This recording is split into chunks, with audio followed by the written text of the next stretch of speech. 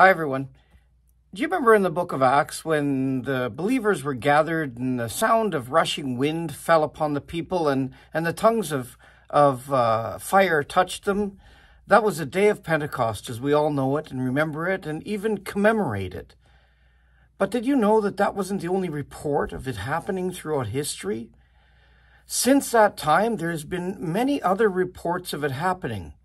Well, today, I want to bring you some audio and testimony of it actually happening in a remote community in the Baffin Islands in Nunavut, Canada. This, I hope, will blow your mind. It is also found on Sermon Index, and you could read the entire story and check it out yourself. Sermon Index is very careful and considerate to make sure that all content on there is doctrinally sound according to Scripture. So this isn't just coming from a flake here on YouTube. This is actually a report that happened, and these people serve and love the Lord Jesus Christ. A revival broke out. You need to hear this. Stay tuned. Listen in.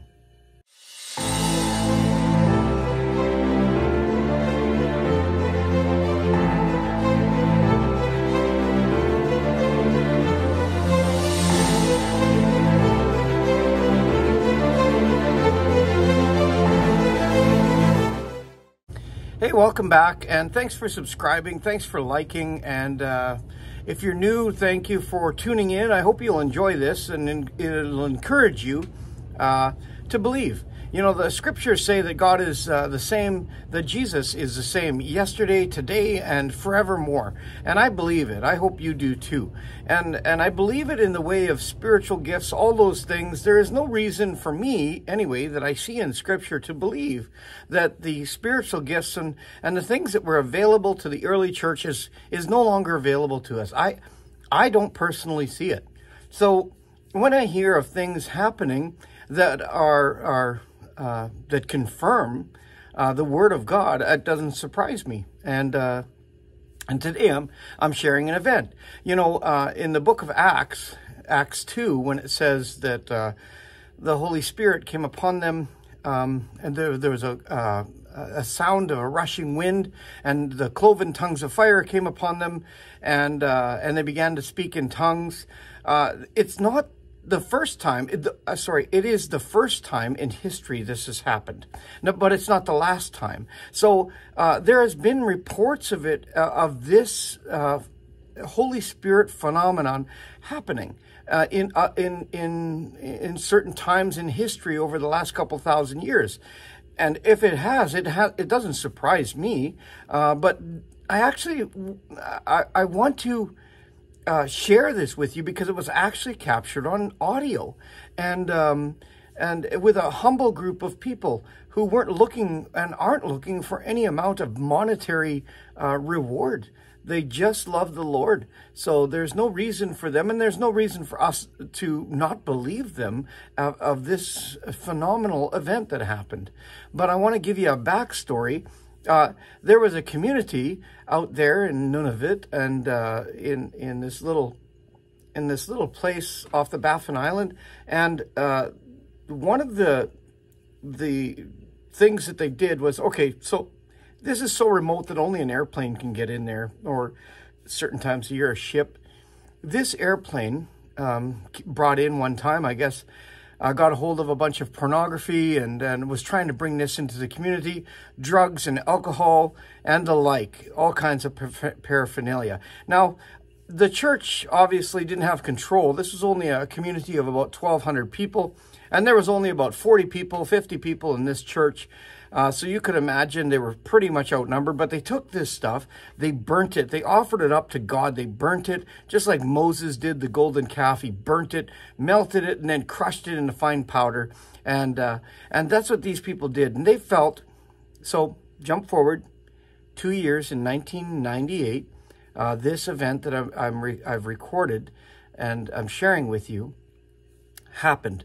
This was, and them burning the drugs and the alcohol, that took place 2 years before this event that I'm sharing with you happened. So I'm trying to be as clear as I can.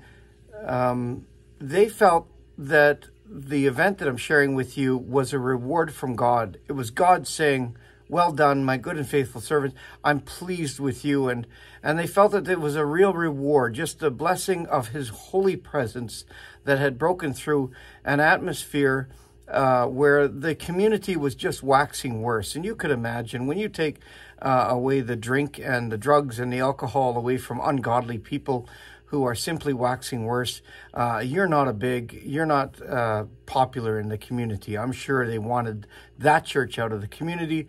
The church understood its place, and they knew that they had a great battle on their hands, but they were weary, so they had set up a prayer time. And I don't remember how many days they were praying and fasting, but they were praying night and day for the Lord to do something, for a revival to happen. Now, revival did happen, and the people were deeply affected. Hundreds and scores of people came to the Lord Jesus Christ after this event I'm going to share with you. The Spirit of God moved like a wildfire. In fact, they called it the Arctic fire, and through the Arctic, remote places in the Arctic, people were coming to Christ by the power of God alone and through preaching. So this was a momentous occasion in church history. I know it'll be recorded before the Lord, and these are good, solid Christian people who serve him today, and many more because of it. The children that were saved then, we haven't even seen the impact because it wasn't too long ago, but they will be impacting the world, and we're going to hear about it. Anyway, I'd like to share this with you. Take a listen, and before you judge too harshly, maybe take it to prayer. Really, take it to prayer. Just because it's not in your repertoire of experience doesn't mean it hadn't happened. Doesn't mean it can't. Maybe you're even resolved that Scripture dictates to you that there will never be, another occasion where the rushing wind comes in. Well, how do you explain this? February 28th. It happened in the middle of winter, February 28th, 1999. Believers had gathered for a week of revival meetings at the Anglican Church. Hungry for God and troubled by new reports of community drug use, they decided to add a special Sunday afternoon youth service. Among those leading the meeting were Pastor Moses Kayak and his ministerial colleagues Joshua and James Ariak, all great-grandsons of the original lightkeeper, Ongwatizawak. An invitation was offered for youth who felt they wanted to come closer to God. Worship leader Louis Ariak was praying over the youth that had gathered around the altar. I felt so close to God, and he kept giving me this verse that says, "Blessed are the pure in heart, for they will see God."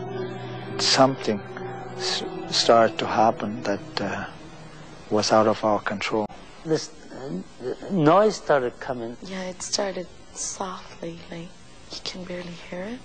A dual cassette deck used to record the service was still running off the soundboard. Right away, I wanted to stop. But it kept getting louder, and I started to notice that people were kind of getting a little nervous. It was so strong, so strong. It was so loud that everything started to shake. Fire went right through me. It sounded like a jet. Things started to shake. I started to shake. I told myself, there's no jets in Pond Inlet.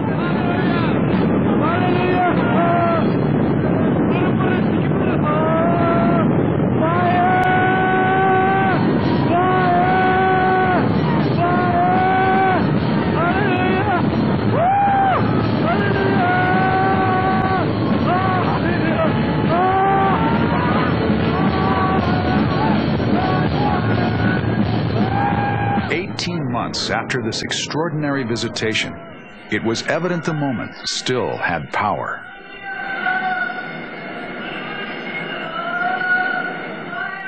Every time I thought about it, I was greatly humble. And there you have it. What do you think happened? Personally, I think it was a visitation of the Holy Ghost, and it just happened to be captured on cassette. Make a judgment for yourself. Until next time, love you all. See you later.